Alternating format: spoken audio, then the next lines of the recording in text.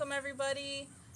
Today I'm following up with my tomato grow along with me series. If you've been following me since day one, your tomato plants should be about this size by now. So I have started transplanting my tomatoes, and I wanted to discuss tips and tricks to correctly transplant your tomatoes to get the biggest harvest ever, I hope.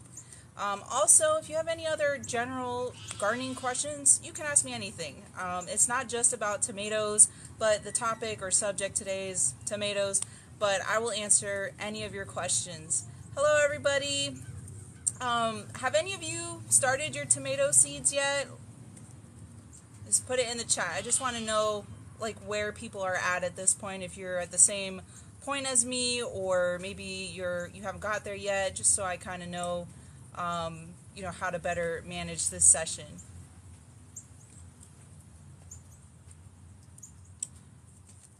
Anyways, if you've started your tomatoes or maybe not yet, just put it in the comments just so I know where everyone is. I'm going to continue talking about how to transplant tomatoes. I see your comment. Yes, 2 weeks ago, a bit behind, but super excited. You're probably not behind if you're zones 8 and up. Literally, I'm zone 9B. I start my last sowing of tomatoes December 1st. The whole goal with tomatoes is to just, in the warmer climates, is to harvest everything before summer comes, because it's a disaster when summer comes. It just kills off your tomato plants. They are so susceptible to diseases and pests and just everything, and that summer pressure and growing season is just not ideal for tomatoes. So best time is fall, winter, and spring. So I am still starting tomatoes even today. I'm still buying more varieties and stuff. It's kind of crazy. I think I'm up to 72 different varieties of tomatoes, which is insane. I'm not like a farm. I do have like 2 gardens, my own personal one, which is where we're at today. This is my personal garden at home. This area is only 50 feet by 19 or 20 feet, so it's very small. But I have close to 50 tomato plants in here, and they're the big size. They're beefsteaks and stuff like that. All my cherries and smaller sizes are going in my second garden that is on 2.5 acres that I'm building that up. You're new to gardening? Well, welcome. Follow me. Where are you located? Hopefully we're in the same kind of similar zones. East Coast, Melbourne, welcome. We're neighbors, basically. So yeah, so you can start your tomato seeds all the way up until December 1st. That's the last time that I will do it in my zone. If you're zone 8, you're like 2 weeks ahead of me, so maybe the end of November is your last chance. Zones 10 and 11, you're 2 weeks behind me, so the end of November, you should probably get them in by then, or start your seeds by then. But anyways, so let's go ahead and start tomatoes. This is a Cesaris Canestrino di Luca. I started this from seed on July 20th. I'm obsessed with like traditional Italian heirloom tomatoes. So this basically has a story behind it. The seed came from an Italian chef that came here from America, and he brought the seeds with him from there. So anyways, I'm very excited to grow this one this season. And just some of the products that I recommend for growing tomatoes. They're recommendations. They're not requirements, but it definitely serves a purpose and really helps you take your tomato growing skills to the next level and improves flavor, production, and a lot of these help prevent diseases and pest issues that you will find along the way, definitely if you live in Florida, such as nematodes and stuff like that we deal with here. In Oregon, you guys are lucky you don't have to deal with that issue. Nematodes are a microscopic worm that infiltrates the plants through the roots, and there's really no treatments for it unless you want to douse your garden in like tons of chemicals, which is not what I want to do. But I do have something here that is organic that I am trying this year. So yeah, they love sandy soils and warm, wet soils. So they definitely proliferate in the south, especially Florida. If you're up north, you don't have to worry about them. If it snows in your area, you don't have to worry about them. The snow kills them. They can't survive in that. So it's definitely an issue that we have here in Florida, and that we need to, I guess, implement practices to prevent it as much as you can. So anyways, this is my recommendations. The only thing that I say you must do, please, put some fertilizer in the planting hole. I don't care what kind of fertilizer. If you use synthetic stuff, that's fine. Just make sure that you mix it really well in the soil, because when you plant the tomatoes, if they come in direct contact with the synthetic fertilizers, it will burn their roots and it can affect your plants. That's why I always use organic fertilizers. You can fertilize with organic stuff like over and over and over again. You're not going to burn your plants or like overdose them, so to speak. So that's why I really like the organic stuff, and I use Espoma. I'm not sponsored by them or anything, but I always talk about them. And they have a tomato tone variety. If you can't find the tomato tone, they have a garden tone or a vegetable tone, I believe, as well. Or just general, like whatever. Or even if it's not Espoma brand, there's tons of other brands that are organic. I really like the granular stuff in particular, because when you mix it in here, it's slow release, and that will help feed your tomato plants during a longer period of time. So just put some kind of fertilizer in there at minimum. These other things are recommendations, and I'll tell you why I suggest them. First up, we have azomite. This is rock dust. It's a lot of minerals, nutrients, stuff like that you don't find in like general fertilizers. General fertilizers are more focused on NPK, nitrogen, phosphorus, and potassium, which is important. But sometimes plants need, those little micronutrients and things like that apparently people who grow tomatoes say that it improves flavor. So, for example, if you go to Europe, I went to Greece, and they're growing this tomato there on an island, a volcanic island, where their soil has a lot of micronutrients and minerals and stuff like that. Their tomato flavor is very intense, more so than what I get when I grow the same thing here in Florida, because my sandy soil doesn't have that kind of mineral content. So I do like using azomite for flavor and just give them an added nutrient boost. This is powderized. I do have, in my bio, there's an Amazon link where I have all these products listed in there, so you guys can find and see what I'm talking about. This comes in powderized form. I bought a huge bag, and it's literally lasted me years. You only need a little bit. This does take a while to break down. It's rocks. It does take a while to break down. So preferably you should amend your soil with this stuff ahead of time, like a couple months or a couple weeks ahead of time. But I didn't do that. I'm still going to put it in here though.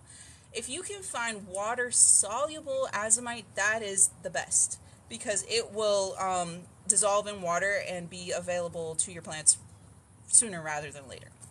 But this is what I have, and until I use this all up, I'm not going to go buy some more azomite. So anyways, if you can find azomite, great thing, not only just for tomatoes, but like anything that you want to grow. So let me sprinkle some of that in here. So we put that in our planting hole. Also, your planting hole, it's very deep. I don't know if you guys can see that. It's probably hard to see. It is a deep hole. When I plant my tomatoes, this is the only crop that I plant in this way. You want your stem to be 8 to 12 inches or more, something like that. I believe this is probably a little bit over 12 inches at this point, because you're going to bury half of it. I don't know if you can see these little flaky nodes or whatever. These are roots. Like, if this comes in contact with the soil, it will grow roots. And so by burying half of your stem, you're stimulating the parts that are buried to output roots, and therefore your plant will have a bigger root system. If you have a bigger root system, you have probably a bigger plant that's going to output even more. So that is why a lot of people, when you grow tomatoes, you bury half the stem. I can't think of any other crops where you do that. It's more of a tomato thing. But anyways, very, very important. Please do that. If you're unable to dig your hole deep enough, like vertically, some people will dig it like horizontally and then lay your plant horizontally so that you can bury the stem, if that makes sense. So you can do it either way, it doesn't matter. But anyway, so I have my deep hole, put some azomite. The other thing, I have chickens, so I always have lots of eggs. And I save all my eggshells. I dry them when I get enough of them. I save them in a freezer bag in my fridge so it doesn't stink. And once that freezer bag is full, I dump them all out on a baking tray to bake them for like 10 minutes at 220 degrees Fahrenheit. And that's to dry them out so that I can put them in my blender and blend it up as fine as you can. I don't have the best blender, so mine always stays a little bit more chunkier than I'd like, but as fine as you can get it, the better, because this is calcium. The eggshells provide calcium to your tomatoes, which is very important to prevent blossom end rot if that is an issue in your garden. It definitely is an issue in my garden. Here in Florida, we get rain like crazy. It has been raining every day, like I swear, this week, and that's pretty awful. I've already planted a lot of my tomatoes. You can see them all here. They're struggling. They're not getting a chance to allow the soil to dry out in between watering, and they're struggling. So a lot of times when it rains a lot, I will notice blossom end rot, not just on my tomatoes, but like on my peppers or my zucchinis, particularly, and sometimes melons and cucumbers. And it's not more necessarily that your soil is lacking calcium. It's more that the moisture levels in the soil are inconsistent. So that's why it's important to mulch, because that will help stabilize the moisture and keep it more consistent. If it's not consistent, it creates an issue where the plant has problems uptaking the calcium that is in the soil into the plant. So a lot of times it's not that you're lacking calcium, it's a water issue. So I tend to see that a lot when we get a lot of rain, because there's a lot of excess water in the soil and the plants are really struggling. And there's really nothing you can do about it once your tomatoes are affected by it. It's no coming back. You just have to pluck that tomato off and throw it out. So, but anyways, I have all this extra eggshells. Might as well use it. I'm going to dump some in there. Calcium is kind of similar to azomite. It doesn't break down, readily available to your plants very quickly. Some people will mix this with vinegar because the acid activates it and breaks it down to make it more readily available faster to your plants, which is fine. I'm not going to do that right now because I'm going to put some in the planting hole, and I literally just sprinkle some in there. I don't measure any of this stuff out, guys. It's all organic, so you're not going to have a problem. If it was synthetic stuff, then I'd be a little bit more careful about how much you're putting in there. But since I have this, might as well use it. Might as well add a little extra calcium in there in case my plants need it. The next thing, like I was talking about nematodes earlier, there's no real organic treatment for it besides, the only thing I'm aware of is crab meal. So I got this big tub because, well, I need a lot of crab meal for all these tomatoes, but you can buy this in a smaller package. So this is from Neptune's Harvest. I've heard a lot of good things about this brand. A lot of people that I follow and stuff like that like this brand and recommend it. But this is crab meal, and this helps prevent nematodes because when you mix this in the soil, it, activates or something and attracts beneficial bacteria, I don't know, fungi, whatever, that like to eat the crab meal is chitin, if I'm saying that correctly, the actual shells, what it's made out of. They like to eat that stuff. So when you're attracting those beneficials, technically type of bugs or insects or bacteria, whatever it is, they also eat I believe the outer shell of the nematodes is made out of chitin. So by attracting those chitin-eating organisms, they will eat the nematodes there as well. So a lot of people will, if you have a nematode infestation in your garden, they'll amend their soils with crab meal and other things, but it's said to help a lot. I haven't seen a big nematode issue in my garden, but I definitely want to prevent it, because if you get them, it takes forever to get rid of them. So I would rather, prevent stuff from happening and not have to deal with it, hopefully. So I am sprinkling some crab meal into the whole of each tomato as well. So let me get some of that. And it does have a strong ocean type of smell. But anyways, again, if you want to look at this product, I do have a link in my bio to Amazon if you want to get the same one. Yeah. So anyways, crab meal to prevent nematodes. Alright, so that's basically all that I put in my planting holes for tomatoes.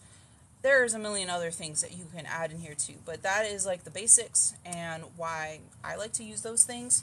So let's get our tomatoes. When I start my tomato seedlings, I put 2 seeds in each cup. If they both germinate, I am putting both of them in there. I don't care. They're fine. So this one broke off, unfortunately, when I was moving all my supplies here to get ready. Roland, please have a seat. Don't go over there. It's my son. So I'm going to break this off, and I'm going to put this in some water. Please, baby, go have a seat. And this will grow some roots, and it'll be another plant for me. So anyways, yeah, and if you are, pruning your tomatoes, take all your little pieces and start them. More extra free plants for you. So anyways, let's take this, and we're going to plant it in the hole. It literally rained really hard, like 30 minutes before this, and I thought I was going to have to cancel, so everything is soaked and really gross. But anyways, I'm glad I was able to make it, because this was an important session, in my opinion, so you guys know how to transplant your tomatoes, especially if you were starting them in July like I was. You should be at this point. So anyways, we've planted our tomato. The final thing is mulch. You want to mulch the entire surface. I'm growing my tomatoes in this plastic stuff, so it's kind of hard to get the mulch in there, but I do shove it in there, and I build a nice mound of mulch. Mulch will help with moisture, and mulch will also help prevent backsplash. There's a lot of bacteria, funguses, molds, everything. Let's just say everything, because my tomato plants will end up getting everything at some point. I don't even care to diagnose what it is anymore. In Florida, they're going to get everything. Let's just say it like that. So that stuff lives in the soil, and it lives in the air. So because Florida is so humid, all that stuff travels in the air and it spreads. So that's one factor. And then the soil, when you're watering your plants, the water will backsplash soil onto the leaves, and then the disease or whatever will start crawling up your plant and infect your entire plant. So mulching is very important to prevent that. I don't know if you guys can see. Yeah, here's one that's mulched right there. It's a little tomato here. Or you can grow other crops beneath your tomatoes. There's lots of things you can grow beneath your tomatoes. The most important thing is that it's something that's low, that doesn't get too tall, obviously. So perfect thing is bush beans. So this is some bush beans here that I have, and I have them in between all of my tomatoes. As far as spacing goes, I have planted my tomatoes, even the big beefsteak ones, like 1 foot apart. And it works. I still get tons of tomatoes. Normally, though, people say to have them at least 2 feet apart. They might compete for nutrients and whatever. I don't find that mine compete for nutrients or are affected in any negative way by being 1 foot apart, because I have a very strict fertilizing regimen, and they're constantly getting nutrients. So I fertilize them almost weekly with just small doses of the tomato tone to keep the nutrient level consistent and keep that growth growing and flowering and all of that. So I don't find that they struggle at all being planted that close. However, you do have to keep up with your pruning game, because they will be massive little shrubs, and this will be like a forest, a jungle of tomatoes if I don't manage that, which is bad because, number one, the worms that like to eat tomato plants, like army worms, they're little brown ones with like 2 little black eyes on their head, or the infamous tomato hornworm, the green ones that are nasty things that'll destroy your plant, eat it down to the ground overnight. They can easily hide in all those leaves and everything if you have a lot of overgrowth. So if you're spraying, which I do spray, I use spinosad to control those bugs, those worms. They're hiding and they're kind of protected a little bit. So sometimes you'll miss them. And anyways, it's always good to keep your plants well pruned. That's one thing to consider if you're planting them 1 foot apart. This year, I have a little bit more space. I have a second garden now that I'm still building it up, but it's on 2 acres at my aunt's property. And so I decided this year to plant my tomatoes 2 feet apart, just to kind of help with giving them more space to vine out and everything, and I don't have to be so strict with my pruning and stuff like that. So I'm hoping, you know, that'll help with airflow and prevent some of the leaf diseases and stuff like that. With the leaf diseases, I've had videos and I've said it before. I only use hydrogen peroxide, 1 cup of hydrogen peroxide mixed in a gallon of water, and I spray them all. Especially after heavy rains, like it's been raining lately. I can already see they're starting to get some, I don't know, molds, funguses, whatever, black spot, yellow spot, all of it. And so after a heavy rain, I will spray them with hydrogen peroxide, and that cleans and disinfects them. And that's all that I use for leaf diseases. For the worms, I use the spinosad. There's really nothing better than spinosad. Some people will handpick those worms. I don't know how you do it, but I have literally like almost 200 tomato plants, and there's just no way that I'm going to be able to handpick everything. So I'm using spinosad. But I only spray the tomato plants. Don't spray any of the neighboring flowers or anything like that. Spray in the evening when all the pollinators are gone. And, you know, just be careful with that. It is considered an organic gardening treatment. But anything, just be careful. Just only spray when you notice actual damage, and only spray the affected plants. So yeah. Another thing to consider just when you're planning, if you're growing a lot of different varieties. One year I had a row of Black Beauty tomatoes, like one next to the other, right? And that was it. That was all the Black Beauty tomatoes I was growing that season. We were getting a lot of heavy rain. I think it was like October because, well, it's still hurricane season, so we still get a lot of rain here in Florida. And with that rain, you know, saturating the soil, it causes bacteria, molds, all that stuff to move very easily throughout the soil. It goes in the water and it spreads. It spreads all over in the root systems and everything. So I had tomato wilt, and it so happened to affect that entire row of tomatoes of Black Beauty. And tomato wilt is probably one of the worst things because there's nothing you can do about that. And you'll know it's tomato wilt when, well, one day you come out and look at your plants and they look beautiful and healthy and normal, and the very next day you come out and they're wilted, like wilted down, dying. You don't see a reason why. It's tomato wilt. There's no treatment for it. The plant's not going to recover. Don't wait. Don't say, oh, I'll wait a week and see if it perks up. It's not coming back. If it has tomato wilt, it's not coming back.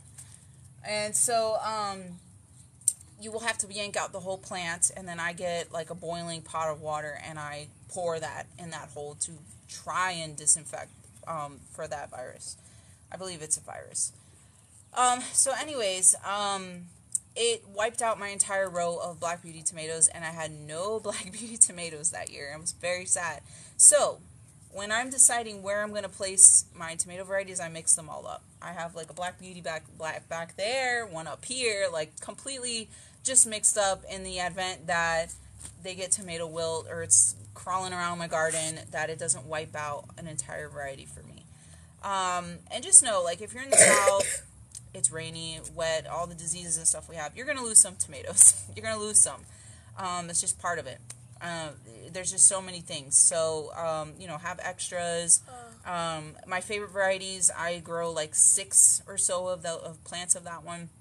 New ones that I'm testing out, I grow 2. So 2 cups, basically, of a new variety that I'm testing out. And that's just kind of how I do it. Another thing, I'm trying new this year, actually. So I have by the way, I just posted a video on TikTok, a tomato transplanting guide, like full guide, when I was actually doing all of this here. So you can see me actually, you know, planting all of them. And I review all the products and stuff that I like to use. I linked that in my, I forget what it's called in TikTok. There's like a folder. I have a tomato folder. I put it in there. So if you guys want to reference any of this that we're talking today, you can check that out. Or I will be posting this same video on my YouTube channel if you want to reference it later. But I built this. I also have TikTok videos of how I built this trellis system. It is T-post, and I think it's 20 gauge 4-stranded wire. I just ran them and wrapped them around the T-post. So very good and easy to do. Didn't take a lot of time. After I did this, I found these tomato growing hooks, which I'm going to try this out this year. When I prune my tomatoes, a lot of people will do single stem. I do like 2, maybe 3 sometimes. That just helps manage the leaf and help, keep the plant open to the air and drying and stuff like that. It doesn't necessarily affect production. I mean, if you just leave your whole tomato plant, never prune it, it's going to produce a lot. But the whole idea around pruning is to manage the size and keep the plant open to air and prevent disease, really. So that's why a lot of people like to single stem, maybe double stem. Further along this season, I just let them go crazy, and there's a lot of stems. But anyways, at the beginning, I try to be as organized as possible. So I found these tomato roll hooks. So these trellises, I have wire going across. These hooks just hang on the wire, just like that. They don't move very easily. But it's a roll of string. So I will tie this string to the base of my tomato plant and put a hook, wrap it around so as it grows. This is predominantly used for the single stem method, okay? So I will wrap this single stem tomato, and as it grows, because my tomato vines get, like some varieties I have get over 20 feet long. The triple L crop Italian tree tomato definitely gets over 20 feet. That is a tree by the end of the season. Roland, please have a seat over here. Go, have a seat. So this is very useful. You will tie the bottom of the plant, wrap this around. As the plant stem gets longer and longer, you will just release this. You just pull it and you continue. You pick this up and you just move it down horizontally a little bit, just so that vine can go horizontal and have more space to grow, basically. So this whole line here, the tomato vines are going to wrap around during the whole growing season. And I'm hoping that it will just make it a little bit easier to control them and keep them either single or maybe double stemmed. So we'll see. I'm trying this out on some of my tomato plants, not all of them, but just to see. But I do have, this is also in my bio to the Amazon link. I think the section is like garden supplies and tools if you want to get the same ones. The idea sounds great, and I'll definitely be reporting on TikTok, as the season progresses, what I think about them and if I like this method better. Otherwise, I literally just get some twine from like the Dollar Tree, the dollar store, or whatever, tie it at the base here, and then kind of attach it onto this wire, and that's it. It'll just do its own thing. I've even grown tomatoes solely up a T-post with nothing, no trellis, no nothing, and I actually like that a lot. If you're doing single or double stem, it just makes it very easy to see where your stems are and just keep them clean, because you're just like wrapping it up this T-post. That's actually how I grew my Italian triple L crop, which I have seeds for that. I have seeds for a lot of tomatoes in my Etsy shop, and I just started a new website, jarasgarden.com, too. Same stuff on there. But a lot of my tomato seeds are there if you want to grow the same ones. But the triple L crop, the seeds are there. If you have the space, please grow that one. It's just so cool. I had a 10-foot T-post, and it was up that T-post and over, like ridiculous, and covered in like nice size sandwich red tomatoes, like just beautiful. Really cool. I'm obviously growing that again every season. That's one of my favorites. But do the tomatoes survive winter in Florida? Yes. Yes, they do. I'm zone 9B. If you could put what zone you're in, that would be helpful. They definitely do. If you're upper North Florida, zones like 8, you get a little bit colder than me. You might have to protect your tomato plants. I say might because if you plant them now, they're going to be huge by the time we actually get cold, which for me, the cold fronts start coming through the last week of December, and we have a few more in January, and that's pretty much it. It's a handful of nights, like 3 or 4 nights, that I actually get a little bit worried. But if you have full-size tomato plants because you started them now and you planted them in the ground now during fall time, they're going to be big plants by the time that cold weather comes, and they'll be able to I guess, sustain, survive through some of those lower temperatures, because it doesn't stay cold that long. It only stays cold for a couple hours. The coldest point is right before sunset. So it's like not enough time to thoroughly like kill the plant. You might get some leaf damage for sure, especially if you're in zone 8. You might get some like cold leaf damage, but I don't think it's going to kill your plant. I'm in zone 9B. It doesn't kill my plant. I've been recording like the weather in my own garden over the last couple years. The coldest night we had was this year, actually. That cold front that came in January, like the middle of January, it got 30 degrees Fahrenheit in my garden. But it did damage some of my tomato seedlings, because I had some seedlings that I had just transplanted. They were about this size. It did cold damage their leaves, but it was enough to kill the plant. And they bounced back. Like in a couple weeks, they bounced back. They grew. I harvested a ton from those before summer came. So if you're 10B, yeah. So if you're zones 9, 10, 11, it's not going to get cold enough to kill your tomato plants. I don't even cover mine. You're good. If you're zones 8, there could be a risk there. You're definitely a little colder than me by 5 to 10 degrees. And 1 degree makes a difference. 32 degrees Fahrenheit means water is freezing, and the water inside your plant's freezing, and that's what kills them. So you will just have to practice. Give it a try, though. Please give it a try. If you're in zone 8, try it. It might work. My garden is up against my house, which emits warmth. I mean, there's a lot of factors in your own little microclimate of a garden that might grow just fine. So just give it a try. Are you growing any more of the Pomodoro? Yes. I have, I think 16 of those plants, actually. 16. Which is the most out of any variety that I'm growing. I dedicated 16 plants to it. This season I had 2. So yeah, going from 2 to 16. I love that tomato. Everyone else online has gone crazy about it. So I really love that tomato, and I definitely dedicated a lot of space to that one this season. There's a couple more as well that I think will be comparable to that variety or something that are new. So we'll see how those go as well. But yeah, so this session was 30 minutes. We're at 6:33 now, so 33 minutes. You guys have any more questions? I think I covered everything when you get to the point of transplanting.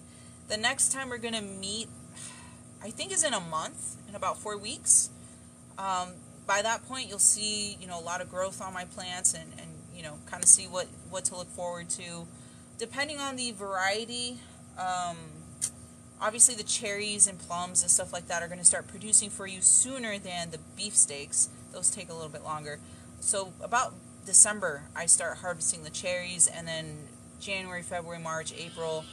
April and May are actually big harvest months for me for all the big fruiting types of beefsteaks and all that. They take a little longer to get to that point, but totally worth it. So do you guys have any other questions before I go?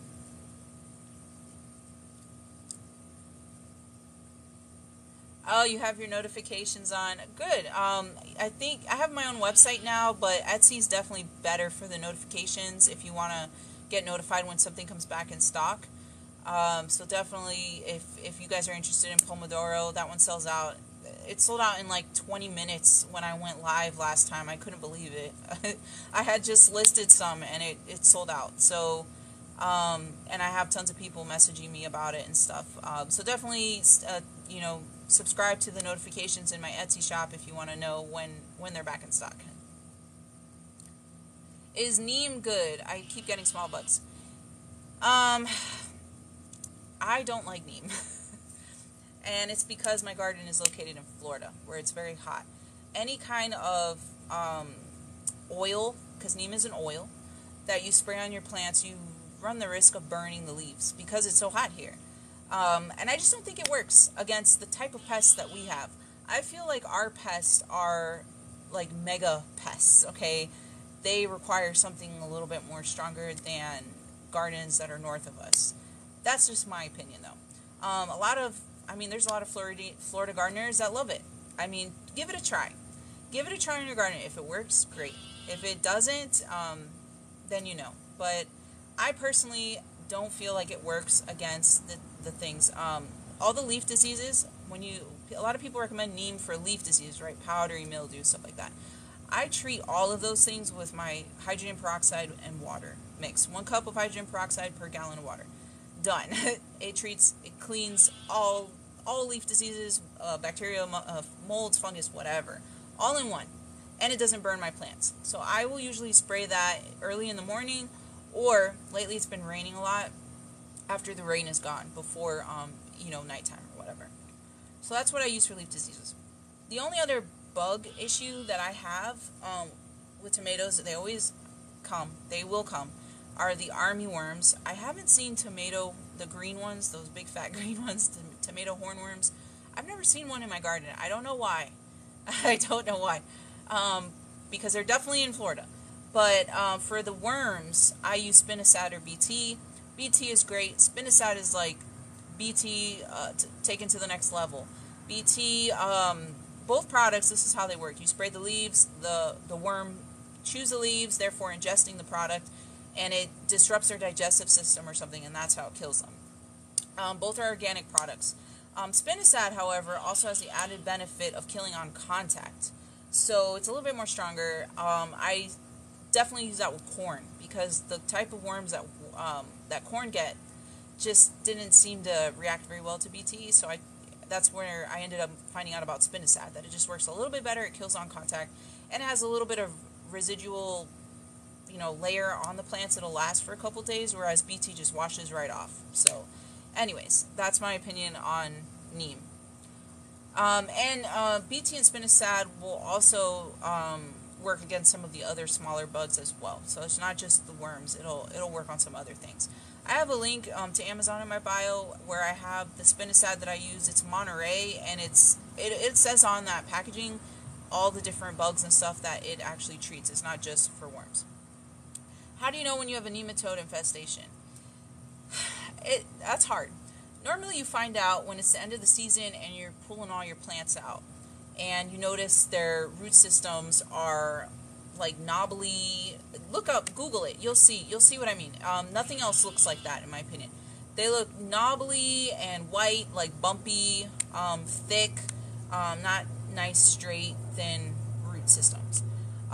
If you notice your plant is just, in general, not healthy, not producing well, just something off, and you can't figure out what it is, you could check and see if it's a nematode problem. If you're in the south, it very well could be.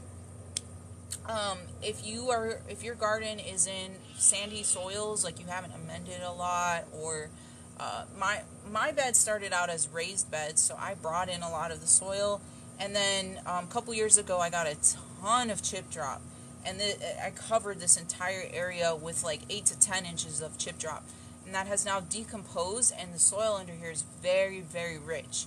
So that's why I don't think I struggle so much with a nematode problem. I also, I know I have this black plastic here. This is only during the growing season. At the end of the growing season, this is easy. You just pull it up, and I throw like banana leaves, chip drop, wood chips if I have it, like whatever branches of stuff, marigolds, like when I'm yanking out my marigolds or pruning them, I just throw that stuff everywhere. Just put it everywhere. Put it in your compost. So that way every season you have more compost or stuff, or organic material and biomass to put back into your soil. Because we do have sandy soil, whenever you add compost, it literally, it disappears. It just gets washed out, it's gone very quickly. So if you're not constantly, replenishing that, you're just going to end up with sandy soil again. So, but that definitely helps with nematodes, because they don't like, composted, healthy soil so much. They like the sandy stuff. Has to be cold-pressed neem oil. I bought very expensive neem oil, cold-pressed. I forget, there's another term to one of the ingredients on there that you want to make sure it's a certain concentration or whatever. I bought the good stuff before, and I still don't notice anything. So, I don't know. To each their own. It might work in your garden, it might not work in mine. Literally, something that works in your garden might not work in your neighbor's garden. It's just whatever. It's just how it is. Any recommendations on those white grubs? I have an infestation of those. What kind of white grubs? What are they eating? It's kind of hard to diagnose unless I know what we're talking about. Are they eating the stems of your plants, or are they more in the soil and attacking where the stem comes in contact with the soil? Are they eating the root system? Grubs can be a little difficult. If they're soft-bodied and they're not in the soil, use spinosad. Spinosad will work on them. But if they're in the soil, that's difficult. I really don't know what I would recommend for that besides pulling the plant out. If it's in a pot, change out the soil, or pull the plant out and then pour like hot water in there to kill off the eggs or the grubs or whatever. You can send me a picture if you want through message. People message me on Instagram, TikTok, whatever, with pictures, and I diagnose, their pest issue or leaf disease if I can or whatever. So feel free, if you take a picture, that would help the most to figure out what's going on. You guys have any other questions before I go?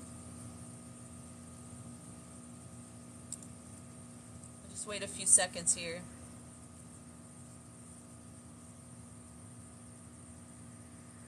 Oh, I've started selling plants now, just so you guys know. I'm an official nursery now. That's a goal of mine that I've had for many years. A lot of people ask me, hey, can I buy these plants from you, whatever, and I said no, because I don't want to get in trouble. I do things, the correct way. But I'm now a licensed nursery, so I am slowly adding plants to my Etsy shop or my website. I've considered, I don't know, if you guys have an idea for me, let me know. Because I have been contacted by people that want to buy tomato plants from me. So I don't know if maybe taking pre-orders, or I don't know. I don't know how to work a way around it and then ship them to you. I can't have people come to my house to pick it up. But if you guys are interested in getting tomato starts from me or something, let me know. Give me some ideas and I'll see what I can put together. But I guess that's it for tonight, guys. Check out the schedule. I can't remember the exact date, but I want to say it's 4 weeks from now that we will be meeting again. So hopefully you guys start your seeds, or you have nice healthy transplants, and we could see where everyone's at then, okay? If you have any other questions, feel free to message me. Have a great night, guys.